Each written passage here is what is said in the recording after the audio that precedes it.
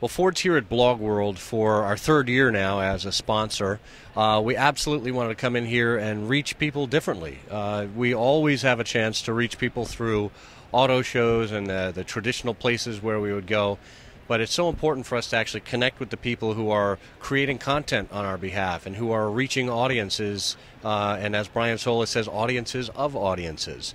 We really take it seriously. We've got a great booth here where we're featuring a lot of different things, everything from the Focus Electric, which is on display for people to check out, to the Mustang Customizer, where people can create and design their own Mustang. But all of this is designed to demonstrate to people that Ford gives people choices. Choices in the vehicles that you want to drive and the type of fuel efficiency you want to get, and choices in how you consume our media and consume the content that we're creating, no matter what platform you're on or where you are. Social media has come so far over the last 5 years or so. It's really come into its own.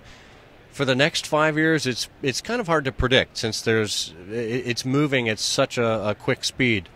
We think that just as we're treating it right now, social should be at the heart of everything. And probably rather than as a standalone, it's just going to be simply integrated into everything we do. That there won't be social media marketing, it'll just be marketing, and there will be a social component.